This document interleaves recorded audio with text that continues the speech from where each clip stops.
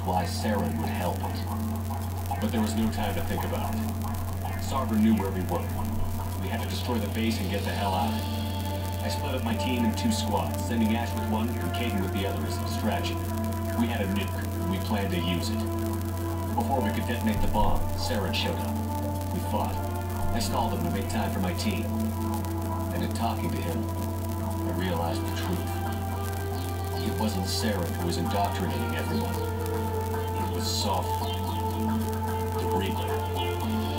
And Saren was in deeper than all of them. He tried to convince me he was still in control. Said he found a way to reduce the Reaper's influence, but he was kidding himself. Or believing the lies Sovereign was telling him. Before I could convince him to stop, he ran, leaving me just seconds to extract my squadrons. I tried, but I wasn't fast enough. I could only save one of them. When I actually played, I saved Ashley, I think. But since I've played through all of them, I kind of regret that now. So I'm gonna save Kaidan actually instead and see how it plays out differently, because I never have. Ash was a good friend and a great soldier, but I had to choose, and I chose Kaidan. That was the last time Saren would slip away from me. I knew then, the next time we met, one of us would die. With my team mostly intact, we chased Saren and his army to Ilos, a long-lost planet that had once belonged to the Protheans. As we prepared for what we knew would be a desperate fight, I spoke to my crew. We were just one ship, against Saren's growing army. I assured them all that despite the odds, we could defeat him. But Liara saw through my words. Maybe that was a bad idea, but I want to see the difference. She could sense my doubts. We both knew this mission could be our last. Until that moment, we put our feelings aside for the sake of that mission. But why wait? We gave in to each other, and it was perfect. While it lasted. We arrived on Ilos, close behind Saren. Once on the planet, we discovered a Prothean databank that helped me put the final pieces of my vision together.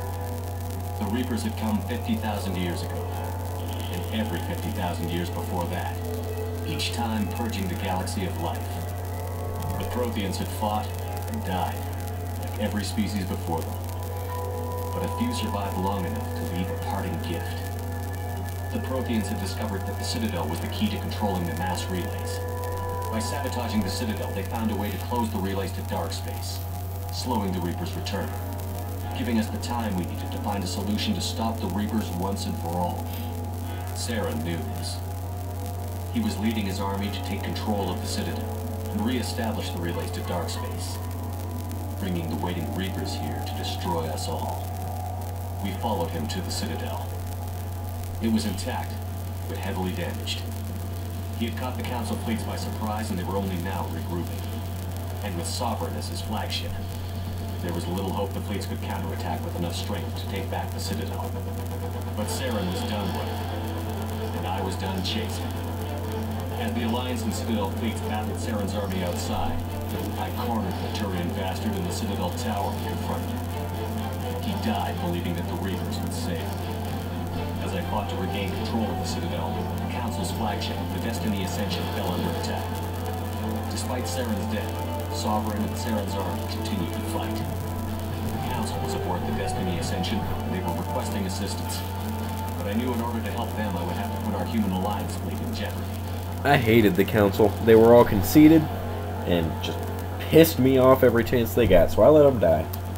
The Council could be replaced. The fleets were needed here and now if we were going to defeat Sovereign. Even with the Citadel back in my control, Saren defeated, and the Normandy leading the combined Galactic fleet. The battle against Sovereign, a single Reaper, hopeless. It took the combined fleets of humanity and the other races, but in the end, Sovereign fell. But the costs were immense. While humanity's efforts in the war earned us our first seat on the Council, it was a hollow victory. The Reapers were still out there. I knew the fight was far from over, but as the one who'd led the fight against Saren, I was given new responsibilities. The choice of humanity's first council was left for me to decide. That's a lot of words. On the one hand, Medina, the lifetime politician.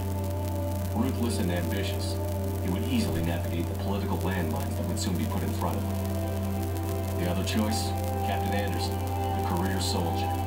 Tough but fair, but a friend, and someone I could trust. Both great leaders in their own right. I pick Anderson because I know he's better for the job, and I don't like Udina at all. Anderson didn't want the job, which was a sure sign he'd be perfect for it. No ambition to get in the way. The war was over.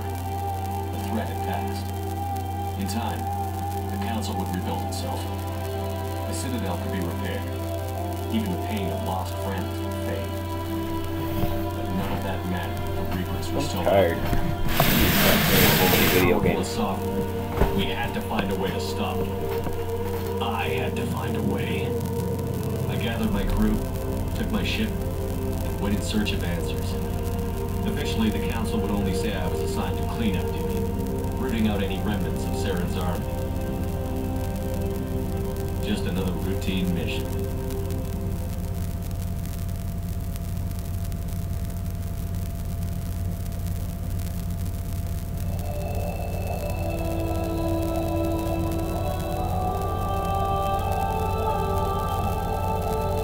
And now they bring Shepard back to life.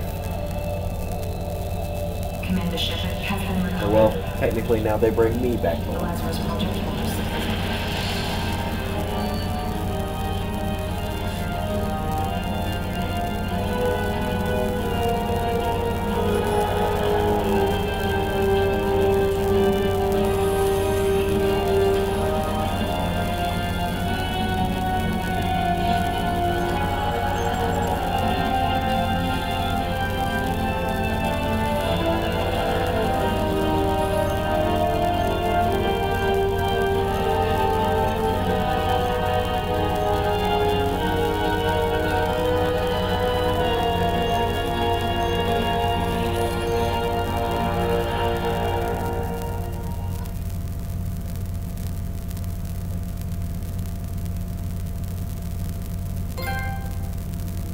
And I got the first trophy.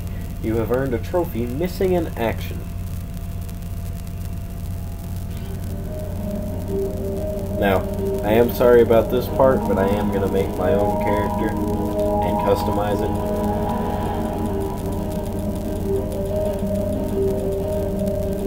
So, that'll take a little bit of time, but shouldn't be too long. I'll try and run through it as quickly as I can.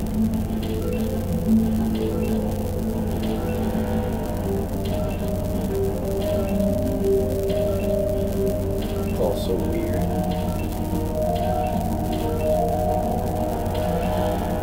I'll just start off with the first face and work from there. There we go.